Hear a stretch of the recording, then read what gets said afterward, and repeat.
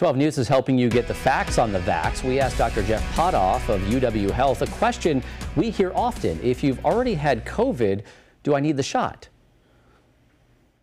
We get this question a lot. So someone will say, hey, I'm pretty healthy. I had COVID last fall. Maybe I had it 3 months ago, and you're still pushing the vaccine. What's going on, doc? And the real reason we push that vaccine is it looks to be that vaccine-induced immunity is actually better than natural immunity, especially when we talk about variants.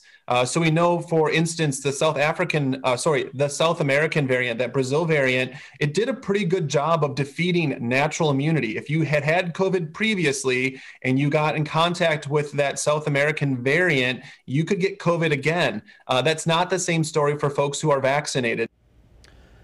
Coming up next Wednesday, we're offering you a chance to get your questions answered about the COVID-19 vaccine. Doctors and local healthcare professionals will be in our studios answering the phone lines. You'll have 2 opportunities during the day from 11 a.m. until 1 p.m. and then again from 5 until 7 p.m. That's coming up next Wednesday right here on WISN 12.